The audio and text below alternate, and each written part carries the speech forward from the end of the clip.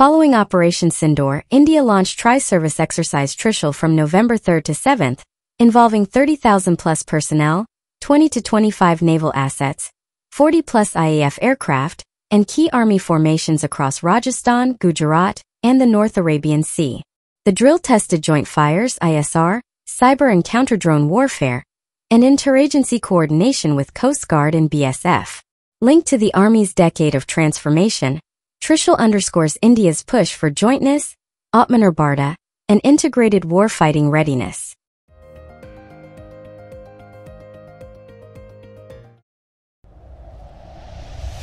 Hindustan Aeronautics Limited will unveil a new R&D manual in New Delhi today, in the presence of Defence Minister Rajnath Singh, to enhance innovation and reduce bureaucratic delays. Backed by ₹17,000 crore in internal R&D funds, the manual marks a shift toward agile, risk-driven design in line with global aerospace standards. The move aligns with the Ministry of Defence's Year of Reforms 2025, focusing on Atmanirbhar Bharat, exports, and next-gen aerospace self-reliance.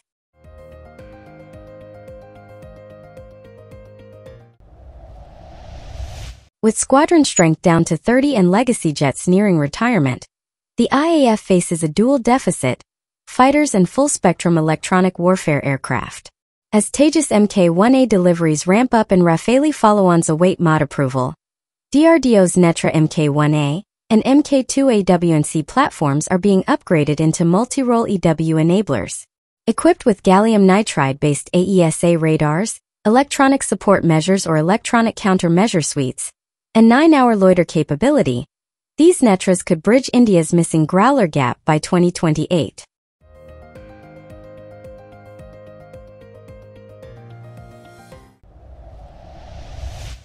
In a major leap for India's unmanned warfare capabilities, DRDO has unveiled its Swarm Loitering Munition UAV, a VTOL-capable, reusable drone swarm integrating ISR, precision strike, and autonomous coordination. Designed for high-altitude and maritime missions, each UAV carries an 8 kg warhead, operates up to 150 to 200 kilometers, and can swarm in radio frequency silent formations. With successful autonomous VTOL and formation trials, the system promises to revolutionize tactical strikes and battlefield ISR under India's Atmanirbhar Bharat initiative.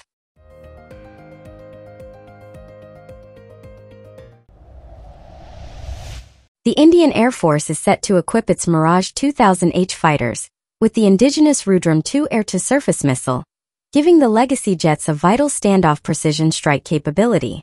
Developed by DRDO, the turbojet-powered Rudram-II can target radars and SAM sites over 200 kilometers away, bolstering India's suppression of enemy air defenses doctrine.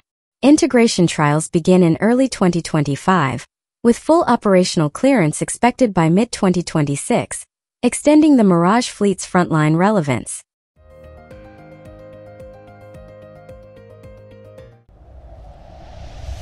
Bharat Electronics Limited has revealed 3 cutting-edge radar variants and 2 command centers under DRDO's Project Kusha, India's extended-range air defense system worth over ₹40,000 crore. Designed to counter drones, stealth jets, and hypersonics, the network will integrate seamlessly with Akash, MR-SAM, and S-400 systems.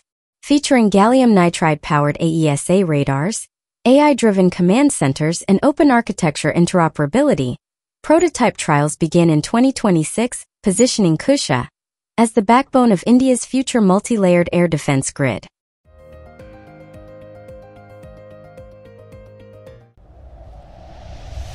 As U.S. trade tensions with China, Russia, and Turkey disrupt defense markets, India's LCA Tejas has emerged as a neutral, low-cost fighter attracting interest from Argentina, the Philippines, Nigeria, and Egypt.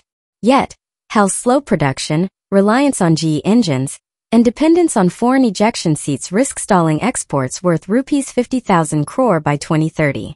Revival of the Kaveri engine and Indigenous 00 seats could unlock true autonomy, and India's ascent as a top-tier arms exporter.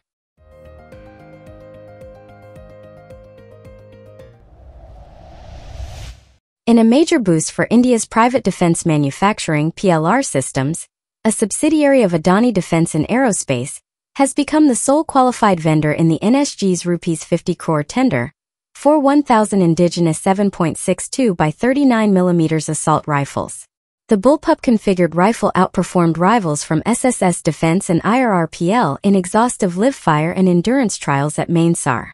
With 100% indigenous content and scalable production, the win cements Adani's growing dominance in small arms and CQB weapon systems under Atmanirbhar Bharat.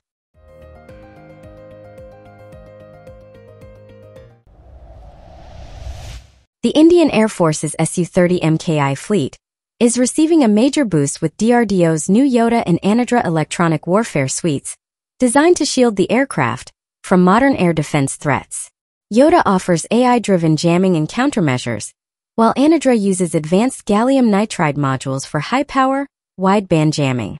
Together, they provide active and passive protection, transforming the Su-30MKI into a stealthier Super Sukhoi.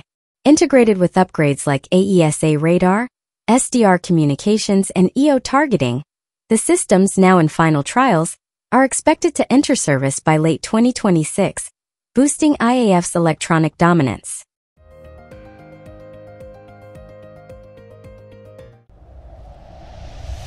India achieved a major milestone in its nuclear deterrence program, as DRDO successfully conducted a static test of the K-5 submarine-launched ballistic missiles Stage 2 rocket motor at Nashik on September 12, 2025. The 10-ton motor, built with advanced carbon fiber composites and a high-efficiency Finisil propellant design, delivered flawless performance and data alignment with simulations. Developed under the Arihant-class SLBM program, the test validates India's growing expertise in solid propulsion and composite engineering, paving the way for 50-ton class motors and extending India's sea-based strike range beyond 5,000 kilometers under the Atmanirbhar Bharat initiative. That's all for today. Hope you liked this video. Please like, share, and subscribe for daily news updates.